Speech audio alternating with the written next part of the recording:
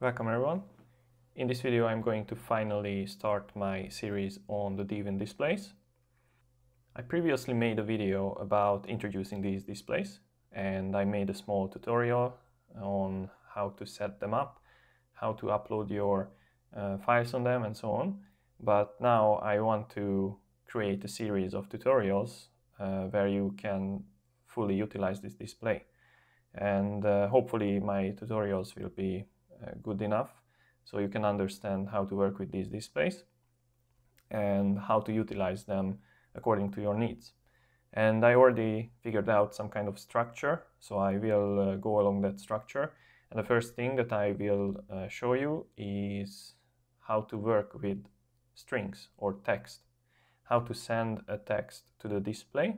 So for example, you want to display some kind of message on the display, or how to enter some kind of text on the display using a keyboard and then send it back to your computer or to an Arduino.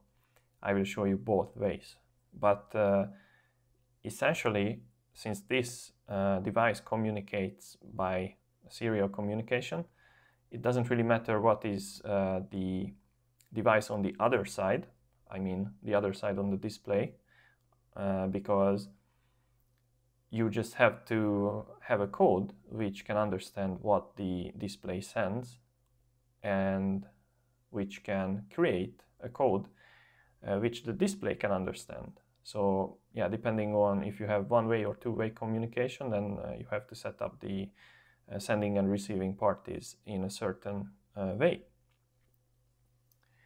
So first of all, please check my previous video. Link is in the top right corner, you can see it there, because I already put down the basics there, so I won't tell you those things in detail there. Here I want to get to the point more quickly. So let's start with the tutorial and let's see how to work with these things. So I have already created the project, obviously, and I have already tested all the things which I'm going to show you. So we already have the open project here, but I still want to get you through the starting point. So the most important thing here is that you have to create fonts, basically characters which will be printed on your display. So at the bottom here you see this zero hashtag word bank generating icon or label. You click on it and then you get this window here. And what you have to do is that you have to adjust the scale and the shift, these four parameters, to have all the characters fitted in their available area, or you can see it here also. And typically it's a good idea to have something wide, so I choose the W, and then I start changing the scale. So this is really arbitrary, but you get the point what you need to do. You have to change these things. So now for me it looks almost okay. Maybe a little bit shifting this way. So yeah, you can see that it fits here and also all characters fit here. So then you click on this create, and then this file, which you see the file name here, will be on the root folder where the exe file of this software is located.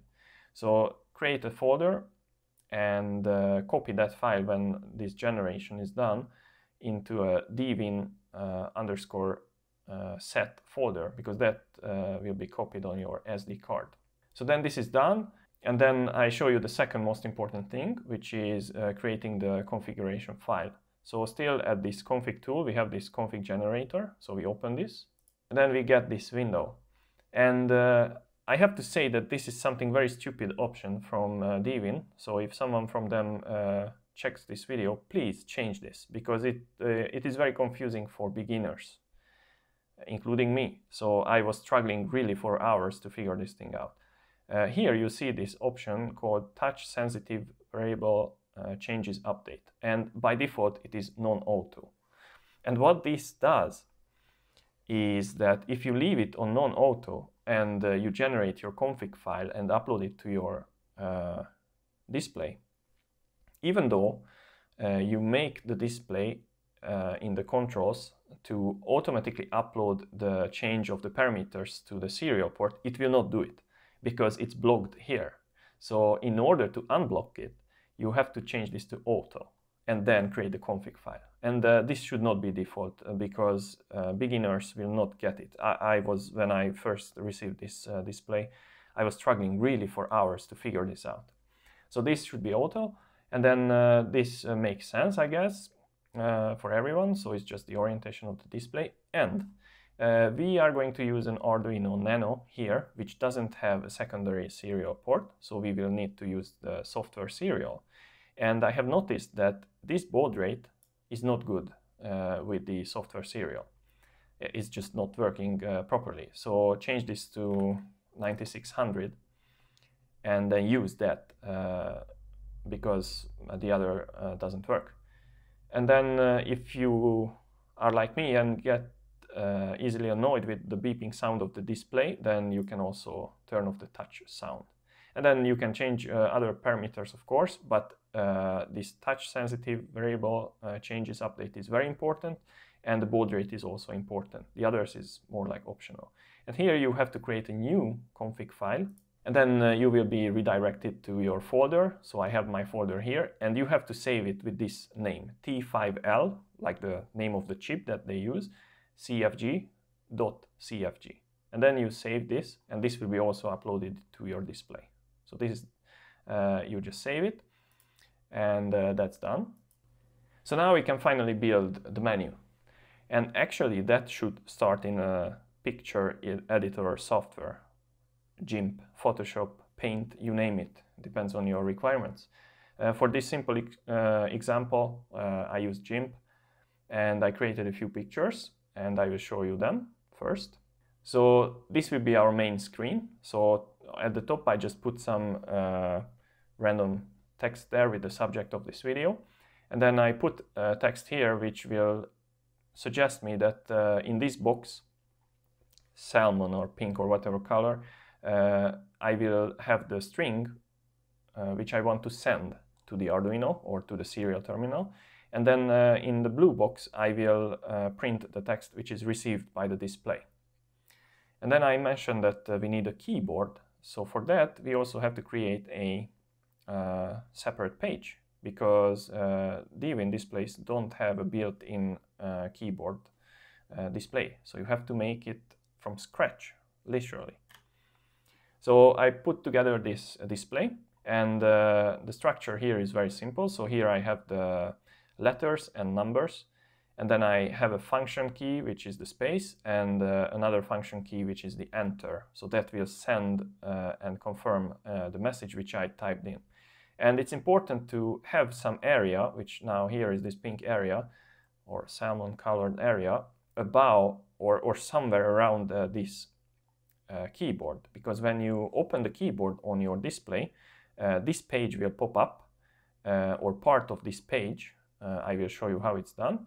And you have to have an extra space because whatever you type here by touching the letters or the numbers will show up in that additional area. So we have these two files, and they have to be named in the following way. I will show you in the other window. So here we enter the ICL generator, and then we have to select the pictures here. So yeah, I just load in those pictures. And what is important is that the file name of the first page should be 00, and then you follow it with the file name. And then the next file name should be 01, and so on. And this is important because when you package these pictures, which are the pages, with this ICL generator, then it will allow the display to recognize the page numbers. So you have to name them like this. So you load in your pictures, and then you generate ICL, and it has to be named as 32. Again, to help the display when it fetches the data from the SD card, when you update the display configuration, then the display will look for this 32.icl, and it will load the required data from there. So it's important to name it like that. So you name it like 32 and then you save it. So now finally we can really start with the programming part, or more like assembling part. So up here we have the touch and display config. So we open that and you can see that I have already set it up, but I just go through the things what I did here. So the picture is already there by the following way. So on the left hand side you can see this images view panel, and you just click on this plus, and then you browse for your images and then load them in, and then they will show up here. And if you see, I can switch between the images, and I can add functions to them. So let's start with the main screen just to look through. So you can see that I have a box here, another box, I just move it around, and the third box. So just very briefly, this box here will be the text received by the display, and it will be printed within the boundaries of this box.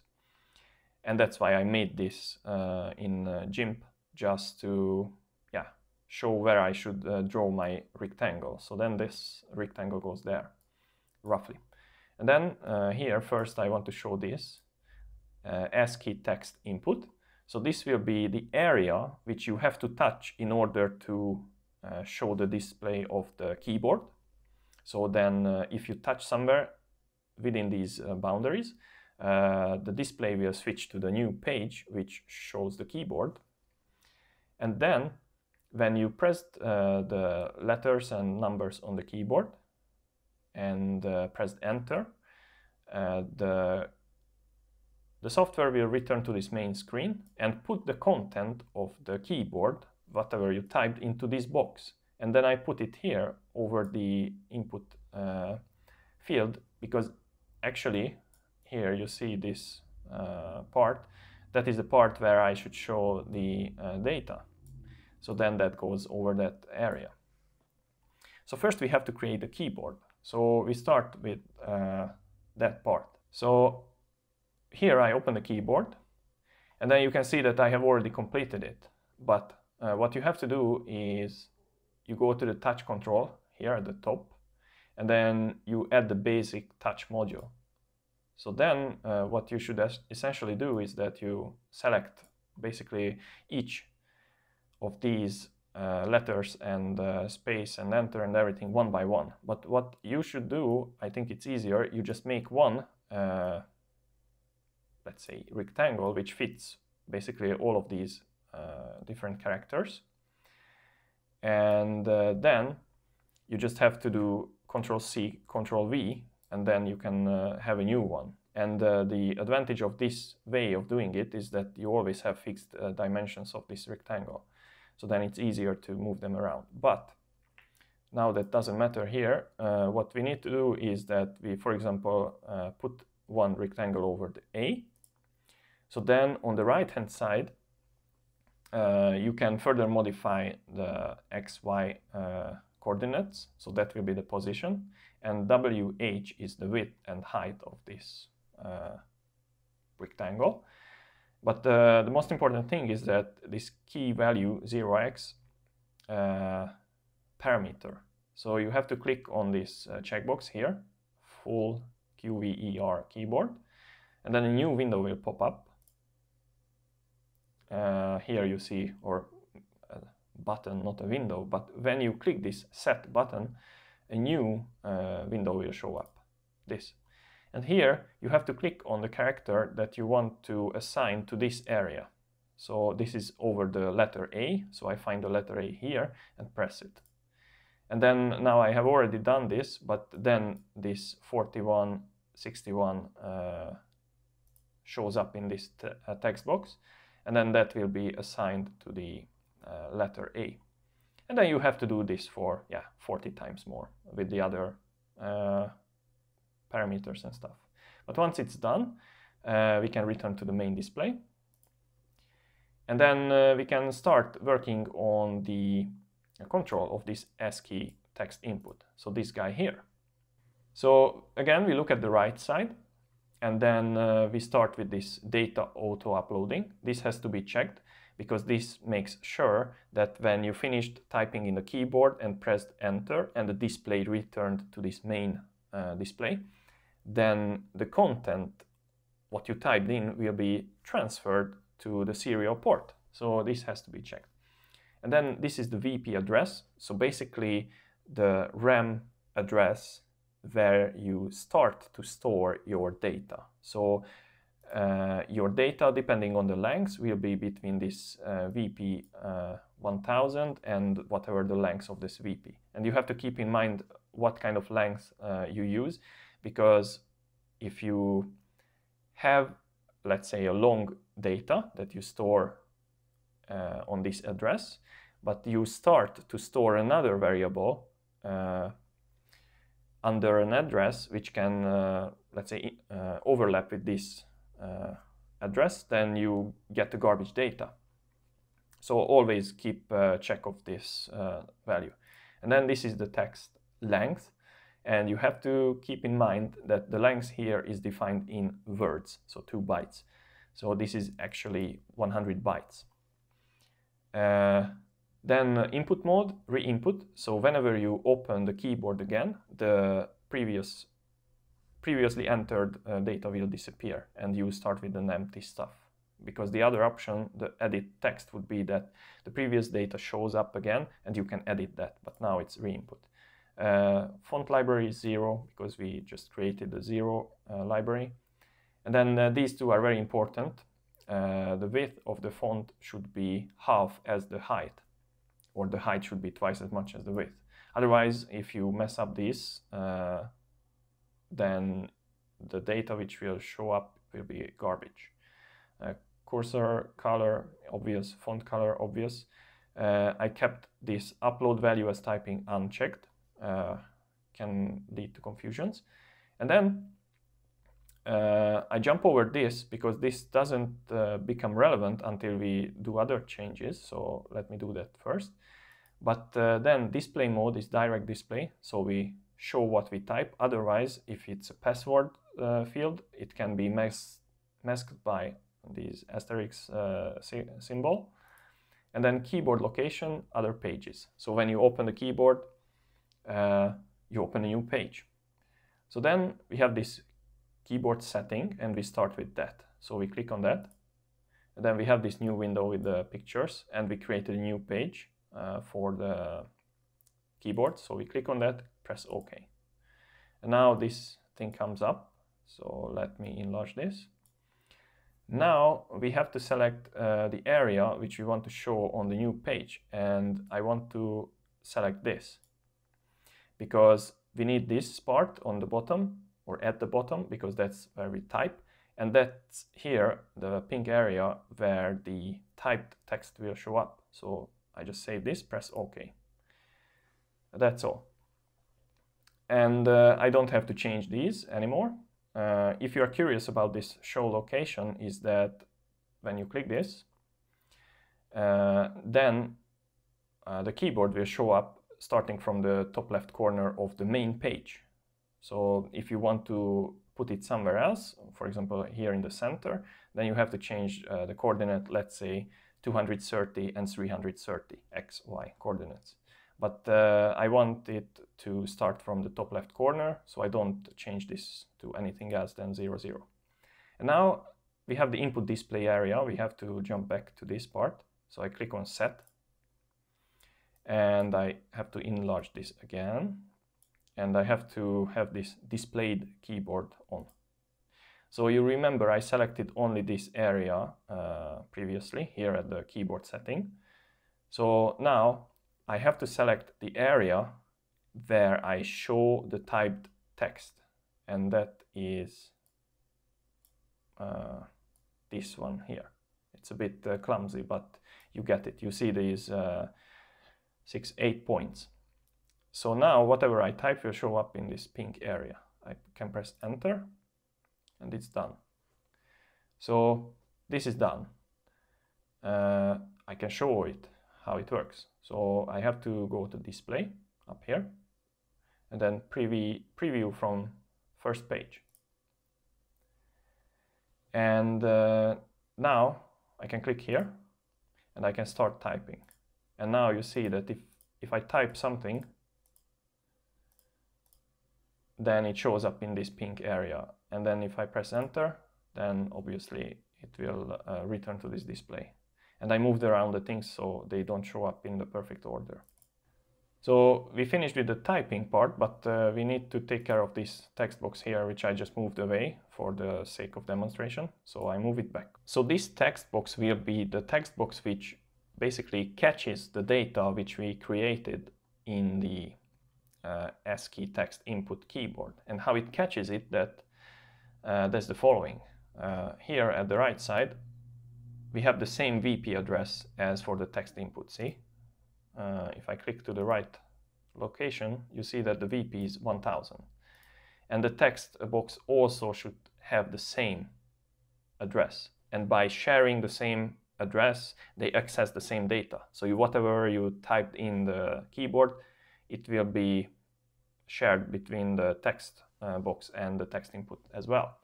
So this is obvious, we set it.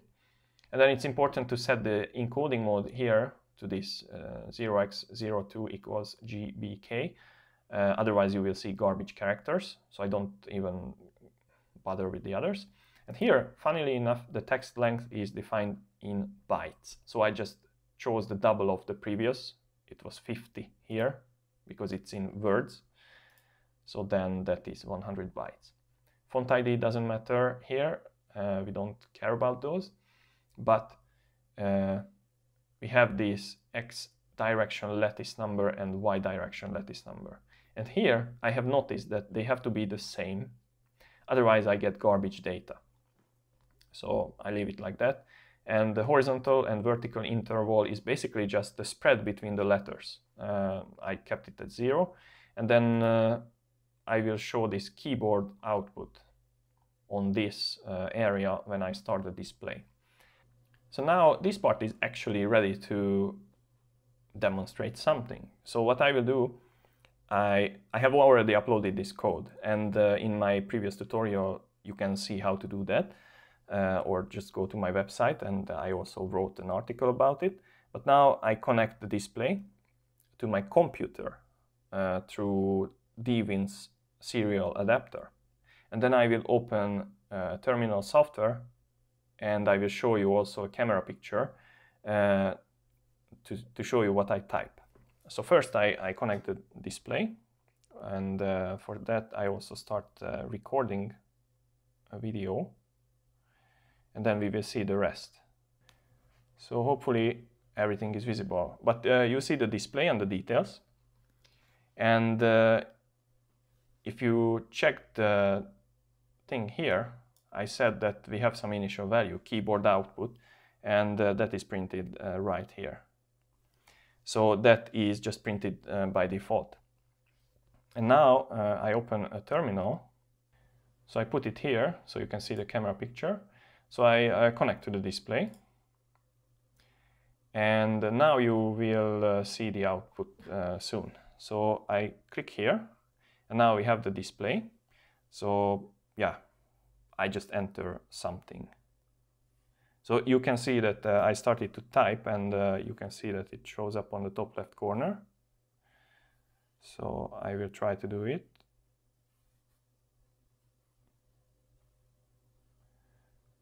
So curious.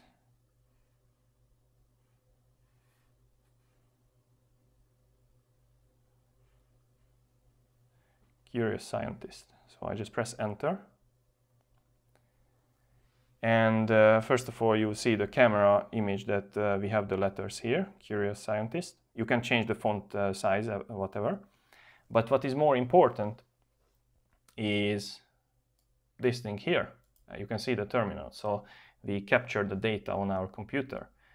And now we can analyze this data. And I show you because it's interesting. So we start from here. So the display has a fixed header, and that is this 5AA5. This is always the same.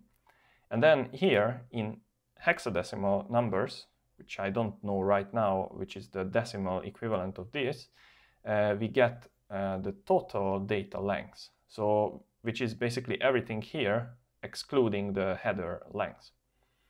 And then 83 is this VP read command, so we read something from the RAM basically, and then 1000 is the address, you just see it right here, and then the 0A, that should be the length of the received data, and then the rest is basically just a curious scientist here. And then here you see the ending characters.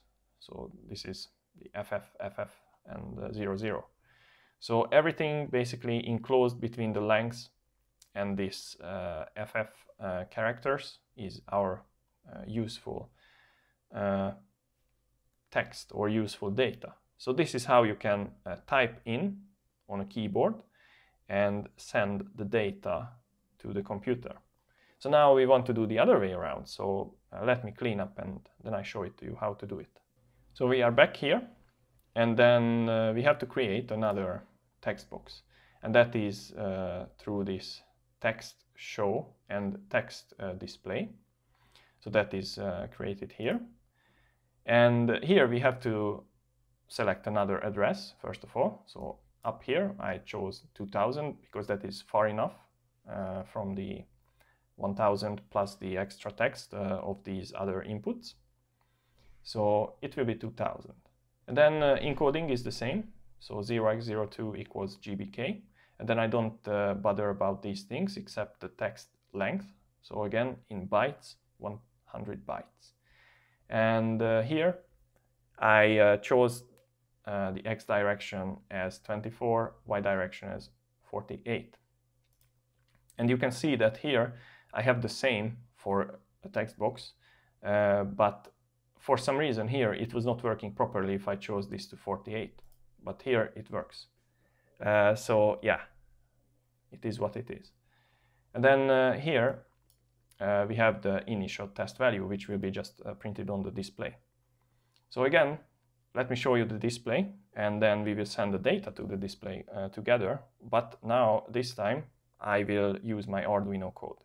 So we are still with the previous display. So you can see the previously entered text. And then here is the text, which is in the text box on the display at the bottom right corner, initial test value. So that value will be overwritten. So now I have restarted the display. So you can see that we lost the value from here. And here we have the same value, which is at the bottom right corner of the editor. And now I connected my stuff to the Arduino. So we will send something through the Arduino serial terminal. So let me open it up and bring it here. So this is just a display, but then I just enter something here. Example text for this tutorial, and then I just press enter. And then you can see it's there. So of course I haven't played around with the formatting. That's why you see it a bit ugly, but it works. You can play around with the formatting because that's not my work. So you see the same text, example text for this tutorial, and you can see that at least the display breaks up the text according to the available area. And then I just send another just to prove you that it works properly. It works as intended.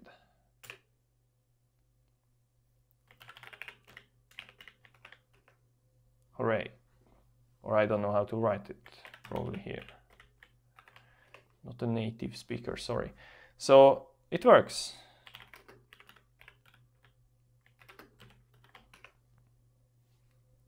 So you can see it's very simple to send the text and show it on the display. And yeah, it works very fast, so yeah.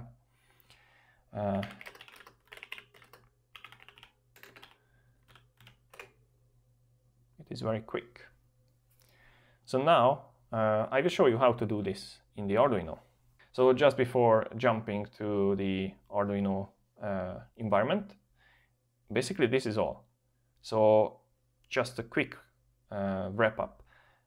we had to import a few files, which is done here at the config tool at the different parts. And then we had to import the image files, and then we could just basically draw areas above certain areas which we want to interact with. And then we just give properties to those areas, like I have this rectangle here, and then now the rectangle has an address, it has an encoding mode, the text which is printed inside that rectangle has a size and has some initial value. So it's relatively simple, but the learning curve of this display is very steep and very high. I'm still learning it. So let's jump to the Arduino. That will be much more simpler. So as I said, we will be working with the software serial, and then I have 2 pins defined for that. You can define whatever, and if you use a better microcontroller, I just recommend you to use the hardware serial. And don't forget that you have to twist the pins. So TX on the display becomes the RX on the Arduino, and so on. So then we have an instance here with the RX and TX pins. And then I have 2 arrays of characters. One holds the incoming data and another holds the string, which is the output data basically. And then we have 2 serials. The first is the serial of the Arduino itself, and you could see on the terminal, or you will see on the terminal, that we have this DWIN display message. This is just a random message. And then we have the other serial, and as I mentioned, we have to use the 9600 as a baud rate, because the other, this 115200 doesn't work really well. And then I just set the pin mode for the RX and TX pins and wait for half a second. And then in the loop, I just constantly poll the serial port and look for opportunities whether I can send or receive text. And first, let's see how we fetch text. So if we have a data on the serial port of the DWIN display, then we enter this part. And then I just start this counter, because this keeps track of our position in the buffer. Then in this while, I basically fill in our array as long as we have data on the serial port between the Arduino and the DWIN display. So then I have an incoming byte, which is just one chunk of the data, but when we read with the serial.read function, we actually just read 1 byte at a time. So I read 1 byte at a time, and then I assign that byte, this guy here, into the item of the incoming data array of characters. And then when I was testing the code, after every iteration, I was printing the value on the serial port just to confirm that I have the correct data. And then once this is done, then we start with this.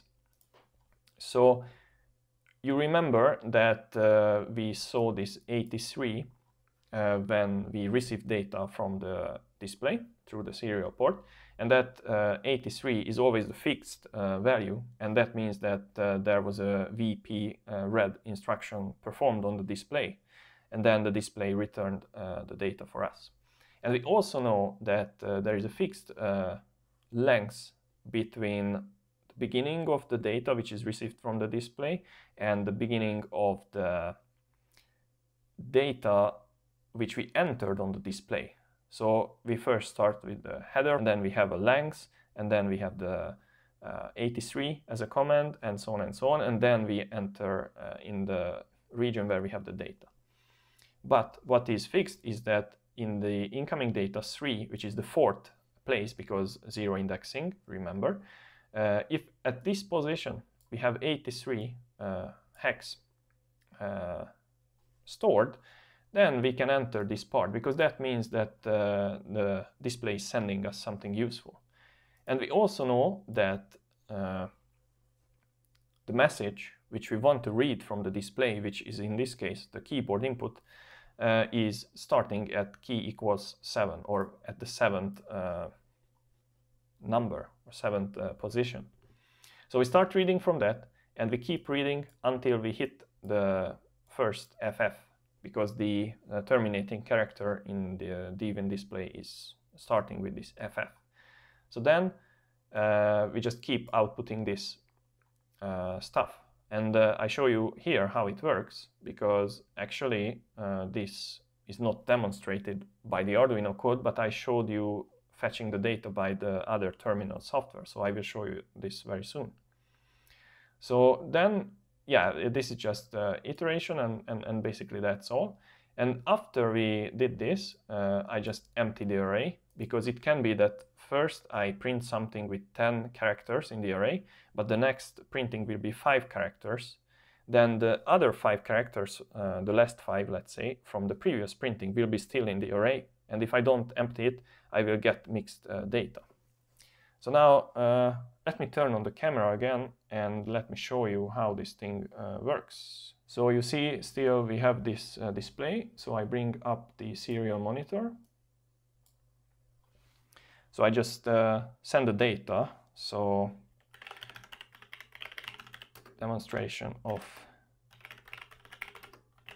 process data. Hopefully this is not too long.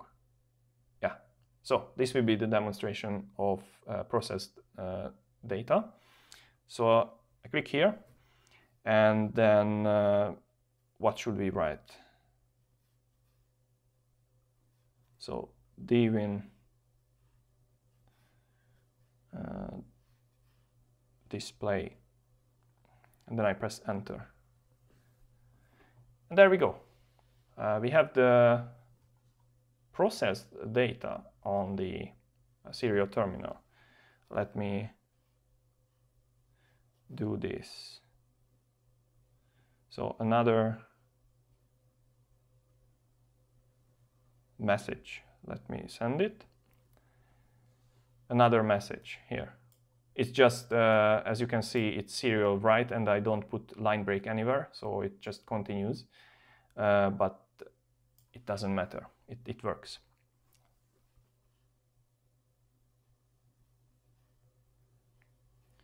So it's just hard to see the display from the angle where I type. So sorry for the clumsiness. So it works. So we can process the data perfectly, as you can see. So this is how we received and processed the data from a DWIN display. And then how to send the data to it. So now here we are listening to the PC, to the computer serial. And when we send some data from the serial terminal to the Arduino, then first I want to have this function. I will show you this after this part. But I want to erase the previous text shown on the display. And it's very easy stuff. I just print a lot of spaces over the area, and that's all. But I empty the array where I store my text, because again, I have to get in the data byte by byte and fill in a character array with this set of bytes. And that's what I do here. So each item in the array will be 1 byte from the computer's serial port. And once that is done, I create the header. I send the total length of the data to our display. So here I send the length of the data, which I'm going to display on the display. So the length of the text plus 4. And the 4 comes from the write command, this guy here. And the VP address, which is this plus this. So that is the 200. And then here I print an extra space just to make sure that I can indent the data a little bit. You could see it on the display that the demonstration word, see the image, started 1 space inside. That was just for my own convenience. But at least you can see how this exercise works. So that extra space is also accounted for, which I print here before the real message. And that has to be passed to this parameter. So then length is there. And then this is the write command. So the reading is 83, write is 82. And then these two are the address, so 2000, done. And then this is the extra space, and then finally the text. And that's all. And you could see that it works pretty much well.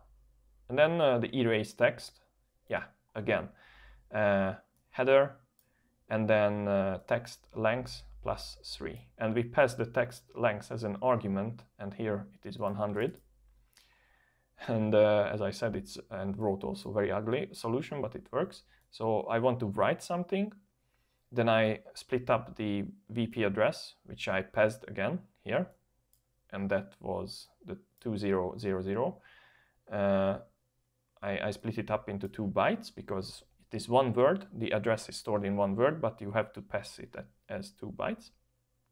And then here I just print spaces until I run out of the length of the text, and that's all. And also that's all regarding the video. So you can see that it's not super complicated, but it's also not too simple to use this display in the beginning, at least. But once you get more and more used to the way how you should work with this display, then it will be easier and easier. And if this video explanation was not too detailed or something, please head over to my website. Link is in the description, because I wrote an article about this whole explanation, so you will find it there. And also, if you want to have this code without needing to follow my video and type it, you can become my Patreon supporter and download this code from my Patreon website. So please consider supporting me. And also, if you find this video useful, also you can support me by the thank you button, and that will allow me to create more and more tutorials, for example, on this display. And I already have an idea for the next tutorial for this display, and that will be about numbers, how to print normal integer, and how to print, for example, a floating point number on the display, and also how to create a number somehow on the display by interacting with something and send it to the computer and then display it. So that will be the next project. So I hope that this video was useful to you. I hope you learned something, and see you in the next video.